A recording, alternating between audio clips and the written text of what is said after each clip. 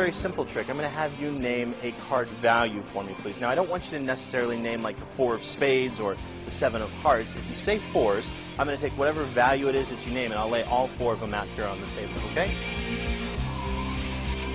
That's the club, that's the heart, that's the spade, and that's the diamond, okay? Greg, if you don't mind helping me here. Max has made a decision on the jacks. I'd like you to name any suit that you'd like. Okay.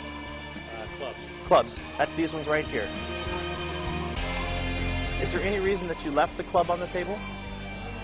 I mean, I'm not questioning your decision. I was just curious as to why you would have left that there.